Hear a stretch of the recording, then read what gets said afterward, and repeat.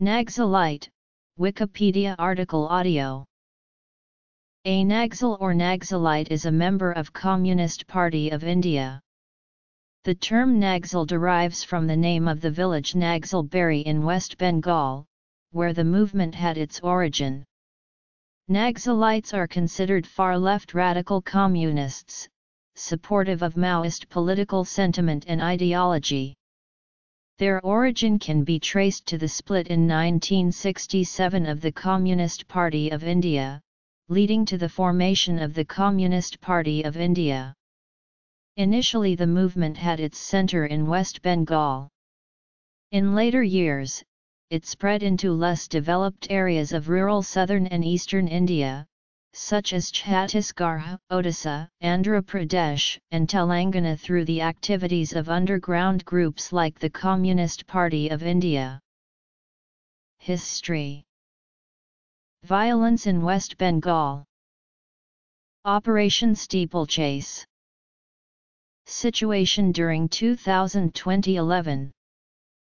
Situation post-2010. 2011. 2013. 2014. 2015. 2016. 2017. 2018. Causes. The term Naxalites comes from Naxalbari, a small village in West Bengal, where a section of the Communist Party of India led by Chiru Majumdar, Kanu Sanyal, and Jangal Santhal initiated an uprising in 1967. On May 18, 1967, the Siliguri Kishan Sabha, of which Jangal was the president, declared their support for the movement initiated by Kanu Sanyal, and their readiness to adopt armed struggle to redistribute land to the landless. The following week, a sharecropper near Naxalbari village was attacked by the landlord's men over a land dispute. On May 24, when a police team arrived to arrest the peasant leaders, it was ambushed by a group of tribals led by Jangal Santhal, and a police inspector was killed in a hail of arrows. This event encouraged many Santhal tribals and other poor people to join the movement and to start attacking local landlords. These conflicts go back to the failure to implement the 5th and 6th schedules of the Constitution of India. In theory, these schedules provide for a limited form of tribal autonomy with regard to exploiting natural resources on their lands, e.g. pharmaceutical and mining, and land ceiling laws, limiting the land to be possessed by landlords and distribution of excess land to landless farmers and laborers. Mao Zedong provided ideological leadership for the Naxalbari movement, advocating that Indian peasants and lower-class tribals overthrow the government and upper classes by force.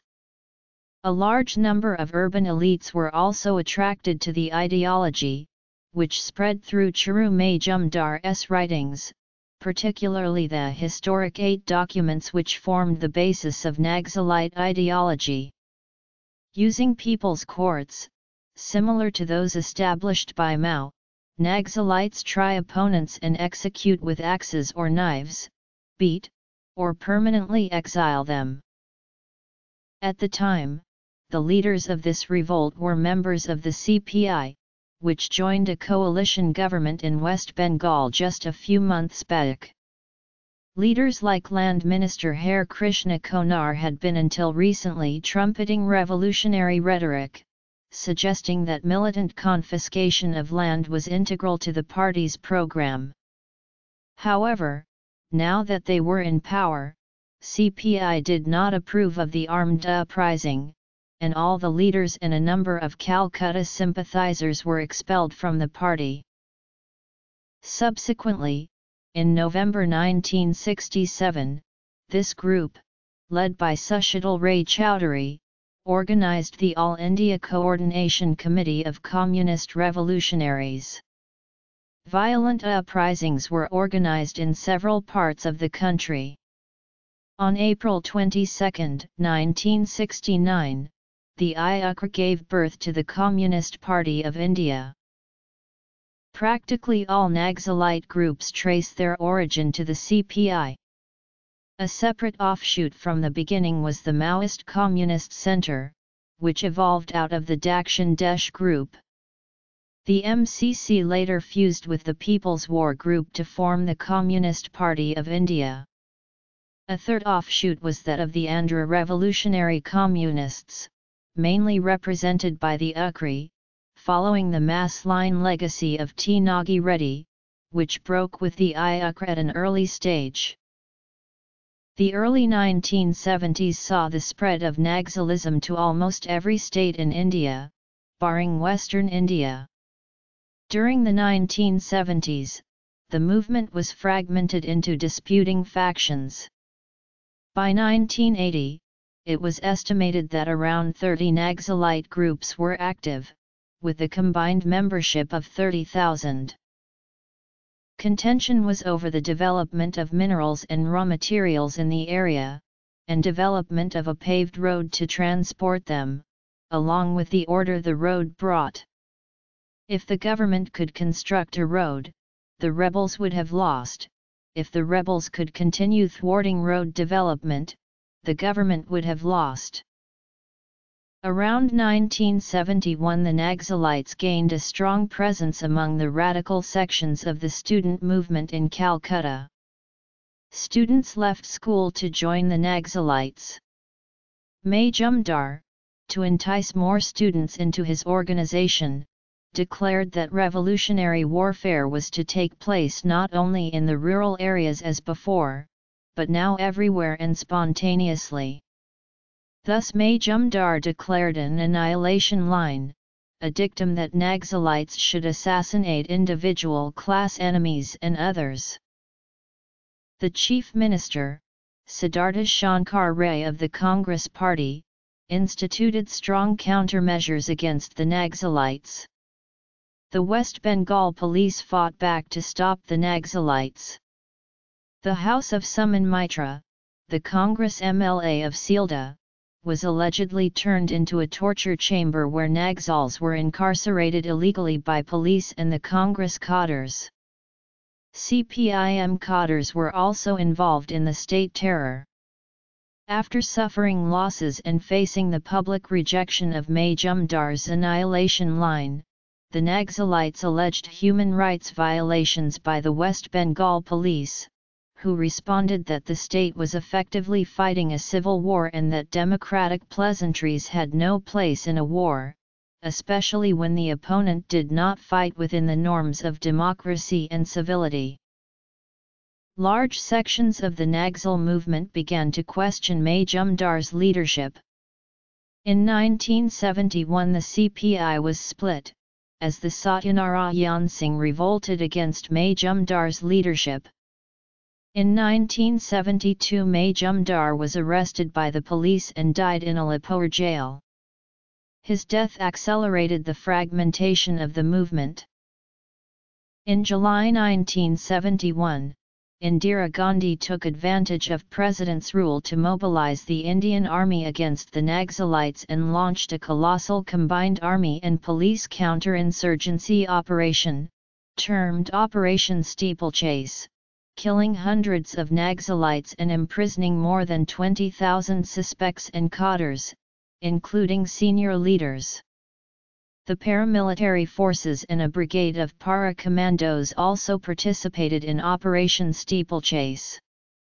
The operation was choreographed in October 1969, and Lt. General J.F.R. Jacob was enjoined by Govind Narain, the Home Secretary of India, that there should be no publicity and no records, and Jacob's request to receive the orders in writing was also denied by Sam Manik Shah. Between 2002 and 2006, over 3,000 people had been killed in Naxalite government conflicts, and by 2009, the conflict had displaced 350,000 members of tribal groups from their ancestral lands. In 2006, India's intelligence agency, the Research and Analysis Wing, estimated that 20,000 armed Khadr Naxalites were operating in addition to 50,000 regular Khadrs.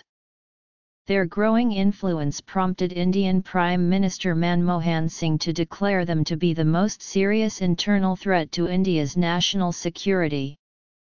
Naxalites, and other anti-government militants, are often referred to as ultras. In February 2009, the Indian central government announced a new nationwide initiative, to be called the Integrated Action Plan for Broad, coordinated operations aimed at dealing with the Naxalite problem in all affected states. Importantly, this plan included funding for grassroots economic development projects in Naxalite-affected areas, as well as increased special police funding for better containment and reduction of Naxalite influence in these areas. In 2009, Naxalites were active across approximately 180 districts in 10 states of India. In August 2010, after the first full year of implementation of the national IAP program, Karnataka was removed from the list of Naxalite-affected states. In July 2011, the number of Naxalite-affected areas was reduced to 83 districts in 9 states. In December 2011, the national government reported that the number of Naxalite-related deaths and injuries nationwide had gone down by nearly 50% from 2010 levels. Maoist communist groups claimed responsibility for 123 deaths in 2013, which was nearly half of all deaths from terrorism in India. The movement is described as terrorist by the Indian authorities, but it is however popular in the regions where it is present. According to a study of the newspaper The Times of India, 58% of people surveyed in the state of Andhra Pradesh had a positive perception of the guerrillas, 19% against them. In a 2004 Indian Home Ministry estimate, their numbers were placed at that time at 9,300 hardcore underground Khadr, around 6,500 regular weapons beside a large number of unlicensed country-made arms. In 2006, according to Judith Vidal Hall, figures put the strength of the movement at 15,000, and claim the guerrillas control an estimated 1/5 of India's forests, as well as being active in 160 of the country's 604 administrative districts. India's Research and Analysis Wing believed in 2006 that 20,000 Naxals were involved in the growing insurgency. Today, some Naxalite groups have become legal organizations participating in parliamentary elections, such as the Communist Party of India Liberation and the Communist Party of India Jana Shakti. Despite the 2010 Chhattisgarh ambushes, the most recent central government campaign to contain and reduce the militant Naxalite presence appears to be having some success. States such as Madhya Pradesh have reported significant reduction in Naxalite activities as a result of their use of IAP funds for rural development within their states. The recent success in containing violence may be due to a combination of more state presence, but also due to the recent introduction of social security schemes, such as NREGA. According to Maoist sympathizers, the Indian constitution ratified colonial policy and made the state custodian of tribal homelands, turning tribal populations into squatters on their own land and denied them their traditional rights to forest produce. These Naxalite conflicts began in the late 1960s with the prolonged failure of the Indian government to implement constitutional reforms to provide for limited tribal autonomy with respect to natural resources on their lands, e.g. pharmaceutical and mining, as well as pass land ceiling laws, limiting the land to be possessed by landlords and distribution of excess land to landless farmers and laborers. In scheduled tribes areas, disputes related to illegal alienation of ST land to non-tribal people, still common, gave rise to the Naxalite movement.